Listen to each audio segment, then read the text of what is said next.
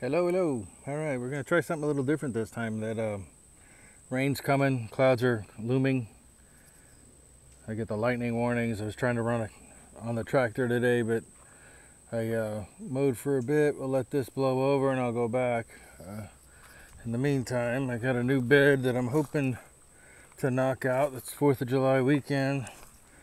So I'm hoping that I can find the time between rain to get this section done. So I had some friends come out and kind of clear this area all through here. It's my next bed. So I'll kind of explain as I go. I wanted to get a before shot. It's not really before, because before was more like out there and now it's been cleared. So at least we'll call it a blank slate shot. And then I'll do a few videos this time. I normally do one running video because my editing skills are well, you can't call it a skill. I don't do it, but my son does. So I'm gonna commandeer his services, and then I'll explain what I'm doing. It's gonna end up being a circle all the way around here, and then as you get to the center of the circle, which is kind of arbitrary size, I just figured out start in the middle, like here. This is my middle, and then I measured out with a string to the edge of about where I want it to be, and then I take that string and I drag it around the middle, and then I put post, stick. Some of these got moved, so I got to remeasure everything today and smooth it all out, and then I'll explain what I'm doing and why. Stay tuned.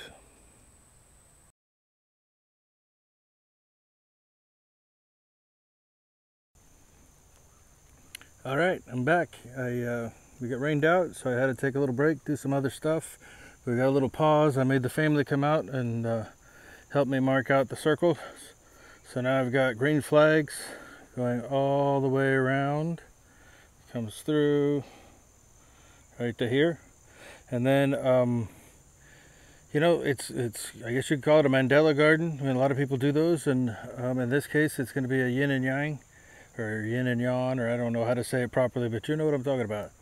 So to mark that, I needed a straight line. So I took and I marked straight line all the way across, full diameter, and then you mark, you know, from center to the end, half the radius.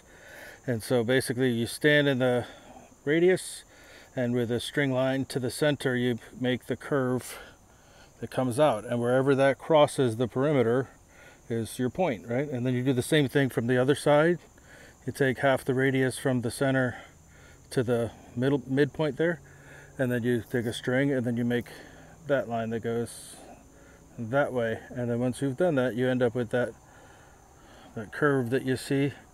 And so I have the big part here, and then the little tail goes that way, and the big part over there, and the tail goes this way. So why'd I do that shape in particular? Because it's fun and I wanted to.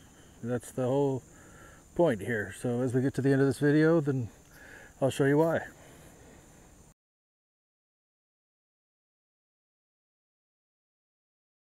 Okay, so here we go, round 3. We got a little bit more progress made. I think it's a little easier to see what we've got going on. So if I come out now, we composted, some better than others, just from a few different piles that I got going on. And then we threw some old hay from the goat barn down on top of the planting areas. So over here you've got the walkway, you know, the big S curve going through, and then you've got the first swoop with the hole over here, and then on this end you can't really see it, but that's the hole, and then the swoop goes all the way around there. And so the yin and yang is taking shape little by little. Hopefully I'll get some planting done a little later today.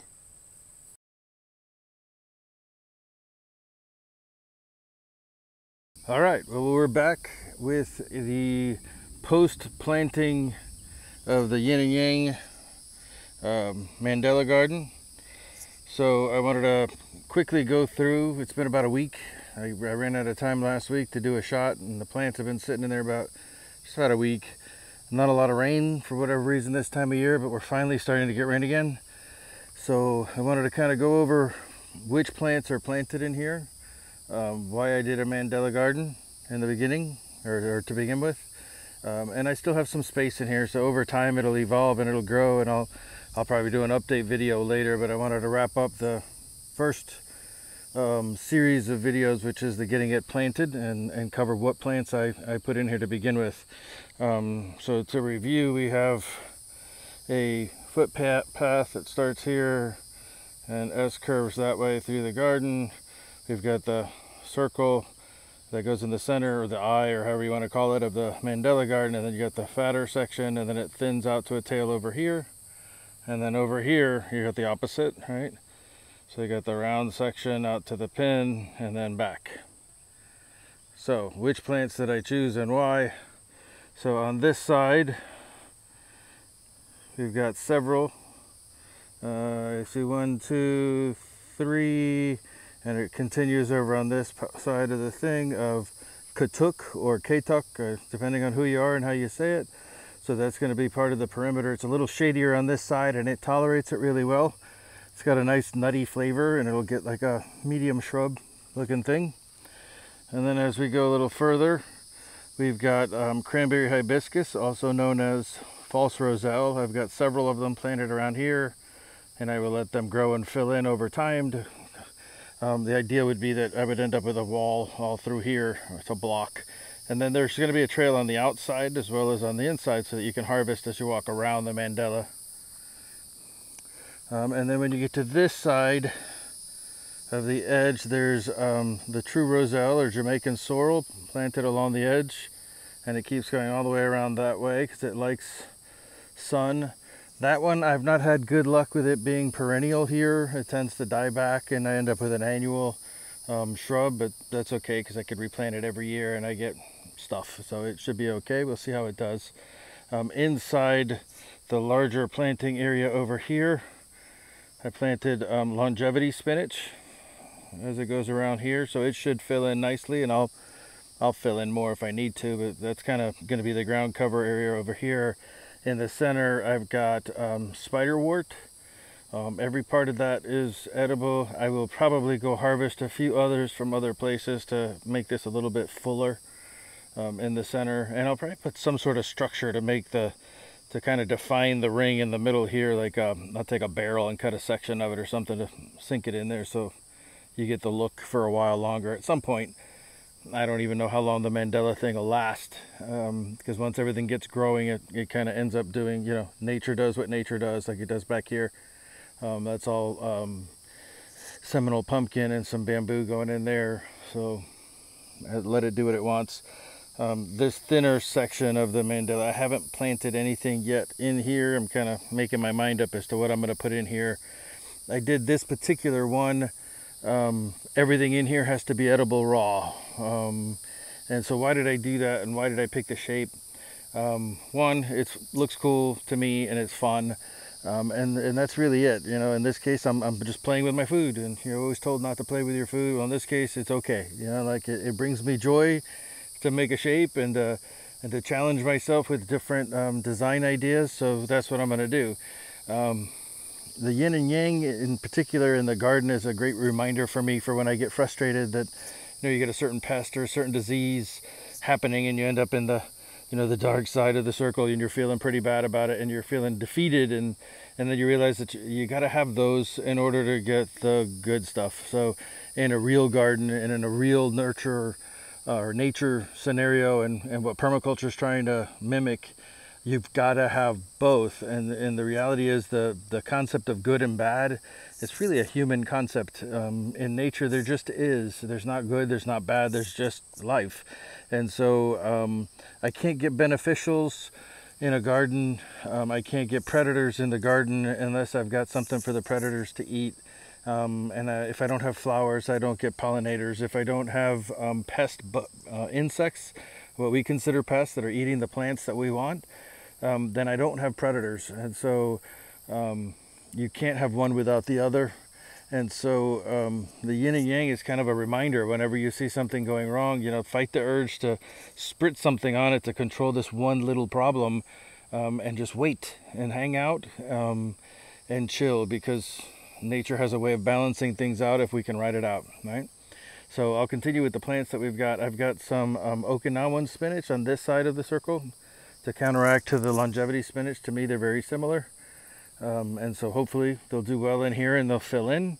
In the center, I've got jewels of opar. And then along the edge, along that log, I didn't want anything too tall because that's kind of where you come into this part of the food forest. You come into the center, so I wanted to be able to see over the log without having a hedge. So I planted garlic chives all along here, and I'll let it fill in over time, so it'll have a kind of a wall of garlic chives. So there's a concept called a Fedge, which is a food hedge that people talk about sometimes. So the concept would be, if I'm successful, the perimeter will be katuk, and then a low area of the garlic chives, and then the roselle as you go through all the way to the false roselle, and then back to katuk with openings for the walkway to come and go from either end. And so you can walk around in here. I wanted a salad Fedge mandala. Why not? It was fun, and I thought, well, it's a good challenge to see if I can find enough things to fill in. For example, in this area that has not yet been planted, I might just put sweet potatoes because it's something I can reach down and pick the leaves and eat. But then that means I got to come up with something to put over there, and I haven't yet. And so in time, as I think of things that I want to put in there, that I might do like a, I don't know, some kind of a basil, maybe a blue basil or something that you can just walk in here with a small bowl and grab a bunch of leaves off of the various plants in here, chop up a few things and have a flavorful salad. And I think it'll be fun to do that. And so in time, I will post updates, and we'll hopefully have some great progress to show off. But this wraps up the series on planting the Mandala food hedge or Fedge garden. I hope you enjoy it. If you have any ideas, please comment down below. Thanks.